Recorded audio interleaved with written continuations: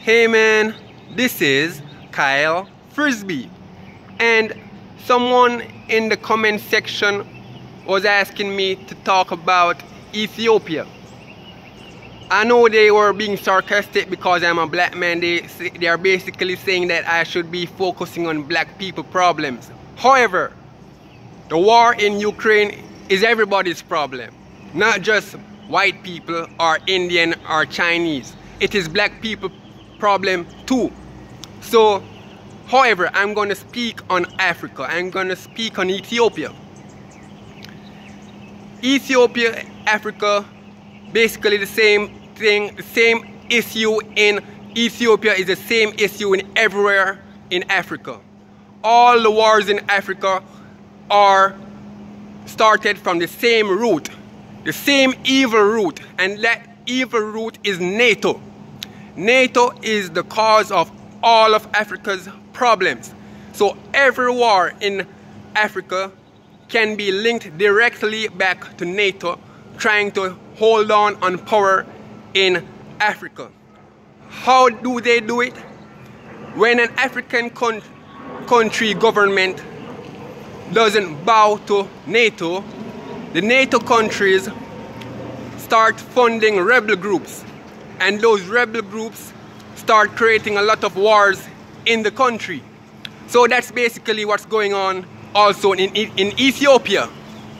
So what's going on is that NATO caused problems in Africa, divide and conquer, and then they come in and bribe both sides and then take all the wealth. That's what NATO has been doing. That's their playbook for hundreds of years.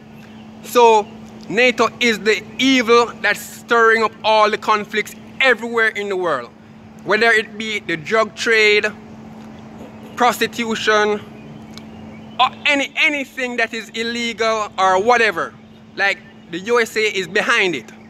So, and it's no exception in Africa or in India or in any part of the world.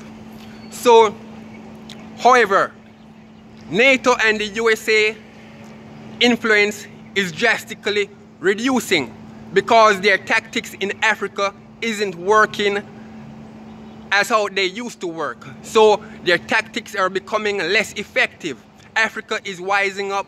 Africa is linking better and stronger with China and with Russia.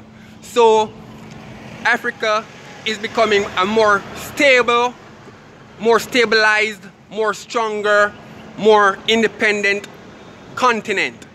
And the African countries are basically seeing the playbook that NATO and USA have been doing for many years, and it's just not working the same way anymore.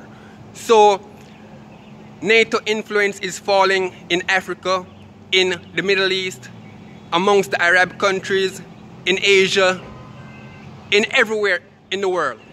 So NATO is desperate to hold on power, but no matter what they do, they won't hold on power. Russia is rising above them.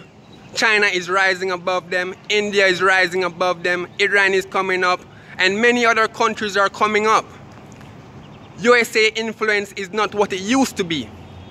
So the African countries has basically embarrassed NATO. The African countries have defeated NATO, and the African countries have defeated the USA by simple not easily being tricked by them anymore and standing against them and linking up with China and with Russia so they can stand strong against the